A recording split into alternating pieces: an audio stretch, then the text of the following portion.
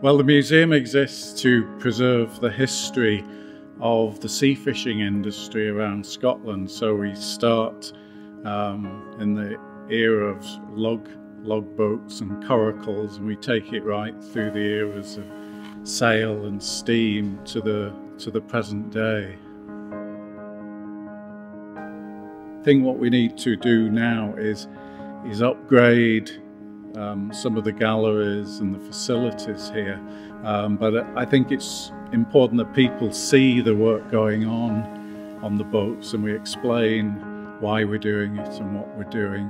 So the boat building element, it will always be important to us making an interesting visitor experience.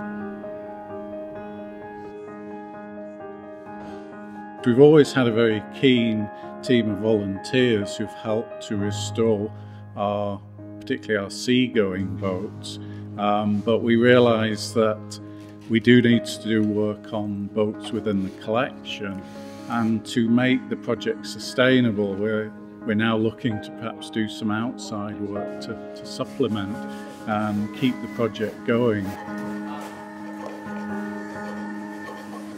The traditional skills about boat building and traditional techniques about how to work and restore wooden boats are disappearing. So this is the right moment to transfer the skills before people who are able to carry out important works retire. And yeah, this is the aim of the museum and of our working boatyard. We have a couple of trainees. They are doing a boat building course, which started in late summer last year and will last until early summer of this year. They are working our boatyard for a couple of days per week, side by side with the volunteers and myself. We've just started this trainees. My ideal is to have a proper apprentice who does a 4 years course. They'll be fully qualified when they're finished. We are working on White Wing, which is one of our 2 sailing vessels.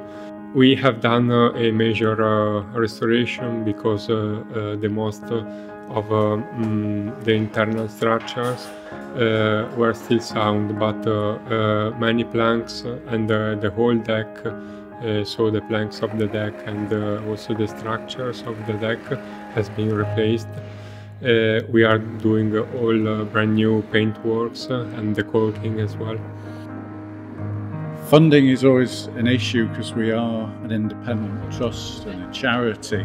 We're very grateful for the support we get from Scottish Government and Fife Council, but that only covers a small percentage of our running costs, and we have to generate a lot of funding ourselves from shop and admissions and tea room donations and trust membership. So it's always a bit of a struggle to break even, and with some of the ambitious plans that we have, there's a lot more that we can do. We hope to have things like a national memorial to fishermen, so fundraising for these projects is always an important element of our work.